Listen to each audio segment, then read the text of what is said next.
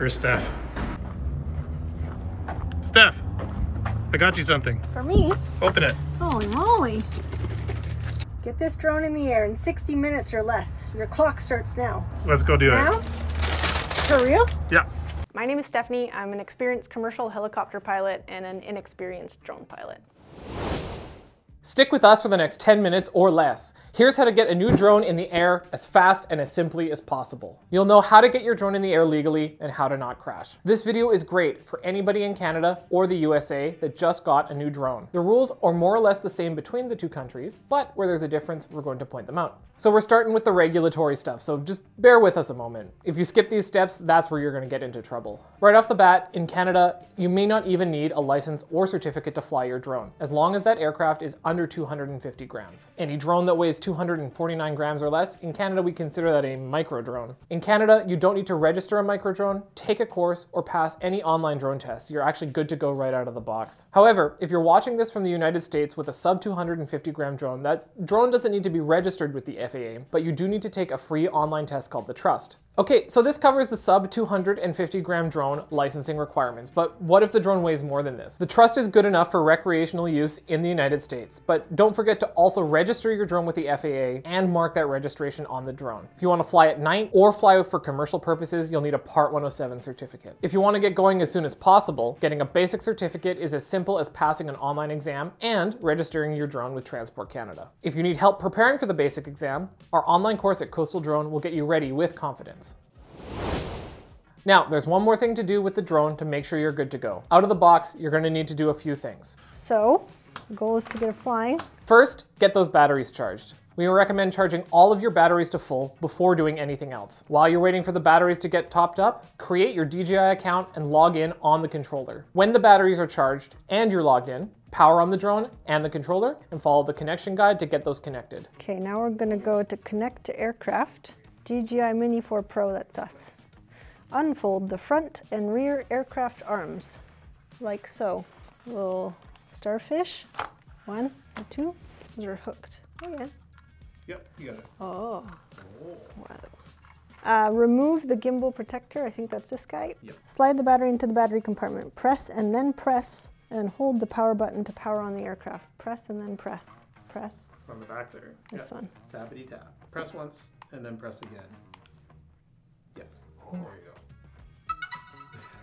There's a very, very good chance you're going to need to update the firmware. If you need extra help on updating your firmware, we actually shot a video on how to update your firmware, and you can find that video right here. Depending on the drone, you'll need to ensure that you have good Wi-Fi, and maybe grab a small fan to keep the drone cool while doing the firmware update. DJI's smaller drones tend to overheat if you have them sitting powered on for a long time. They don't have fans. They don't have fans. Since we also don't have fans, please make sure to hit that like and subscribe button. Once the firmware is updated, any custom settings that you may have put into the controller are going to be reset. Double check that everything is the way you expect it to be. Don't pull an Ian and firmware update right before a critical, time-sensitive shoot. Want to learn more about that? Stay tuned for a video about flying FPV indoors at a major event. Finally, make sure you have a memory card in the drone that is suitable for its operation. If your controller also has a memory card slot, it's a good idea to put one in there too. This can act as a backup in case you lose the drone.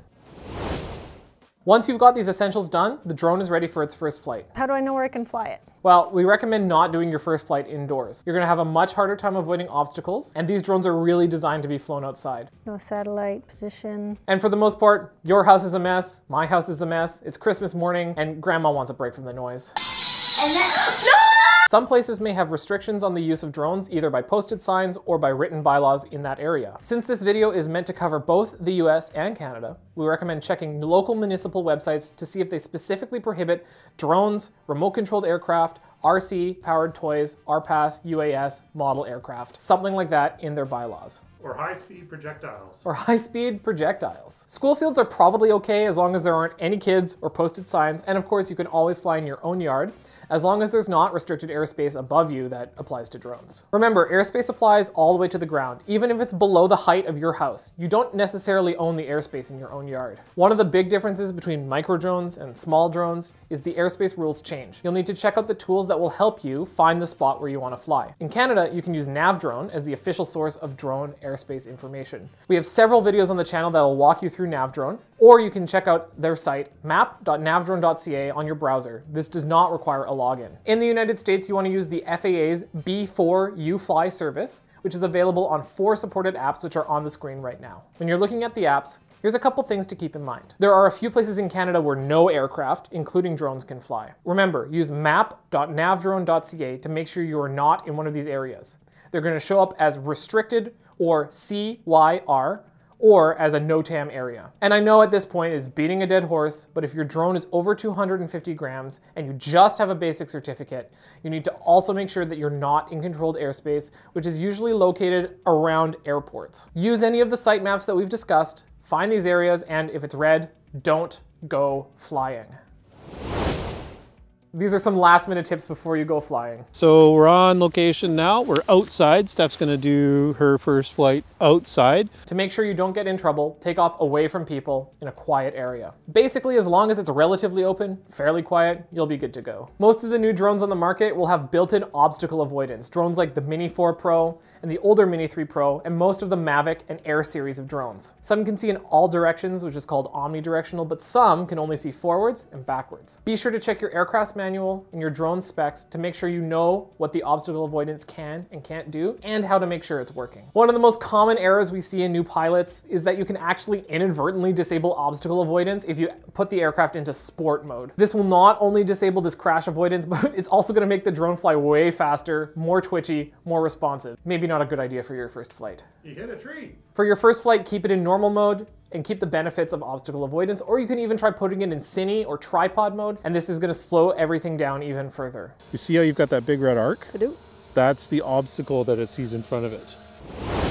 Before we go, here's a couple final tips to keep you safe on your first flight. If you take some of these things into mind, you'll have a much better chance of surviving your first flight. Avoid flying backwards and sideways. You can't see what's behind you, and I bet you're going to be staring at the screen more than the drone. Keep your eyes on the drone and its immediate surroundings. Don't fly too far away. You need to see the drone, which is called visual line of sight. If you fly too far away, you might also lose your radio link. Not to mention crashing into something that you can't see. When you're bringing the drone back for landing, flying near people, you always want to make sure that it's above their heads. Avoid flights over open water, especially at low level. Most drones, they have the downward facing cameras, but when they're over water, the reflection from the water is going to mess with them, and they could also just auto land. We already talked about the obstacle avoidance, but don't assume the obstacle avoidance can see everything. What happens if I hit some of these little bushes here?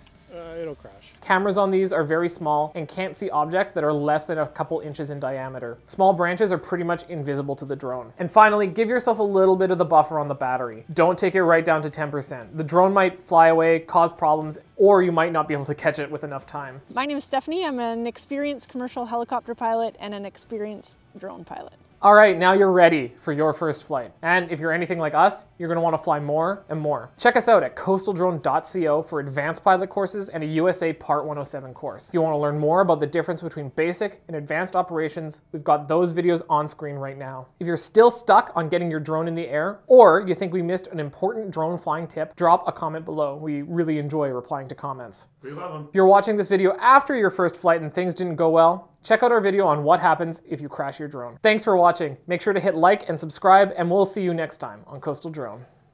Bye.